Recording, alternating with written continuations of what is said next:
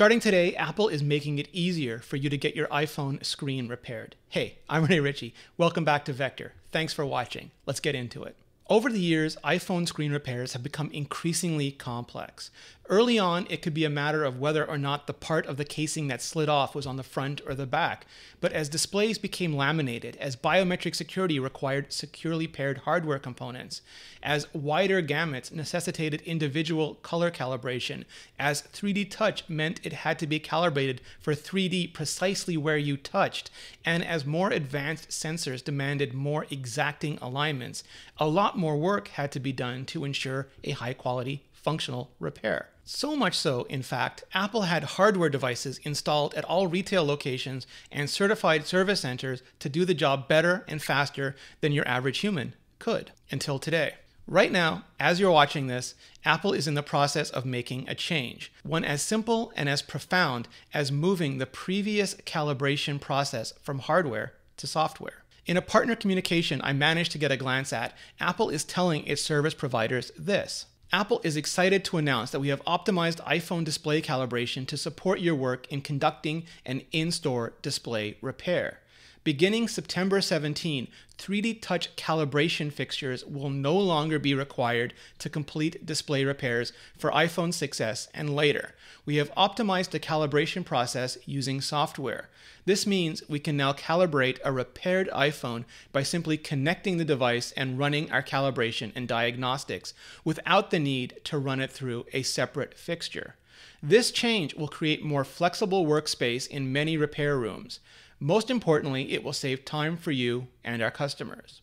By moving the process from hardware to software, it won't just open up space in existing workshops. The reduced time and expense should hopefully open up the process itself to even more workshops, so the certified repairs with certified parts become available to more people in more places. It's part of Apple's ongoing initiative to better protect customers and the environment by making products that don't just work better but last longer. Everything from iOS 12 working on all iPhones going back to the 5S, to alchemying up stronger forms of aluminum, steel, and glass, to making repairs increasingly easier and more affordable.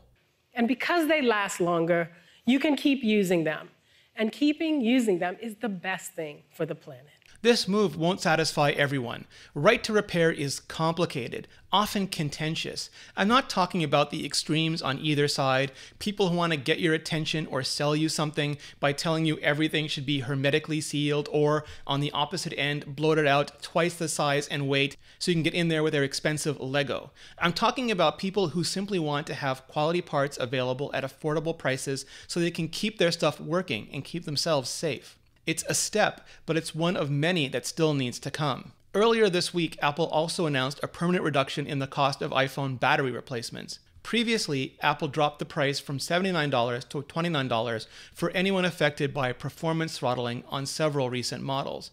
That runs out at the end of the year. But from January 1, 2019 and on, the price for out-of-warranty battery replacements will change again to $49 for older models and $69 for iPhone 10 or later. And that's critical because lithium-ion batteries, which can be dramatically flammable, really aren't something anyone should want to screw around with. In the US, Apple is also making AppleCare Plus available on a monthly payment plan in addition to the traditional lump sum upfront. It's great for people who want the protection but can't afford to pay for all of it at the time of purchase. Apple's also expanding AppleCare Plus with optional theft and loss protection.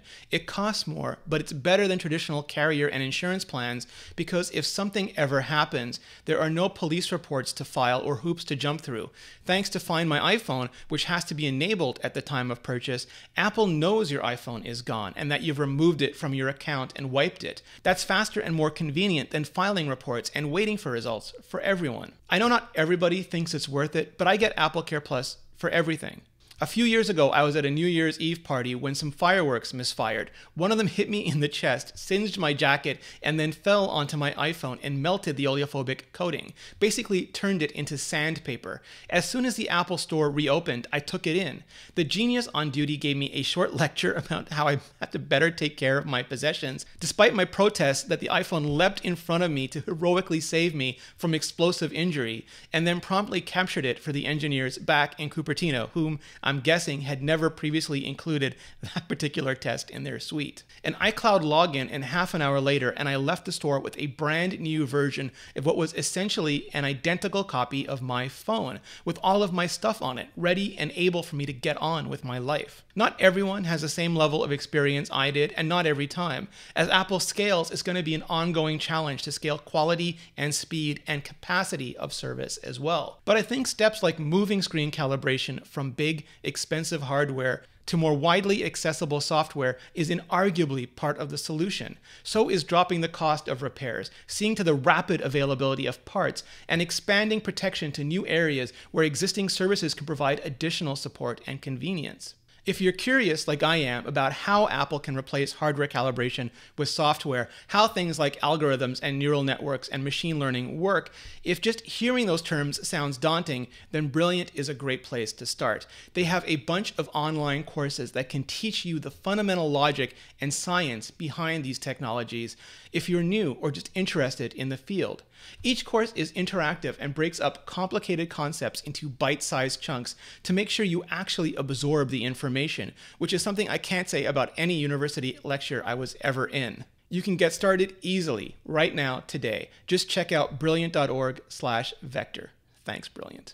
Okay, so yeah, I can already feel some of you getting ready to rage into the comments about how this sounds just like an ad for AppleCare or whatever, but it's not. It's my considered opinion that most clumsy people like me will benefit from AppleCare in the long run, even if it'll make the lines slightly longer for me personally right now. But I think everyone will benefit from better and more accessible repairs in and out of warranty, both for our personal devices and for our shared environment.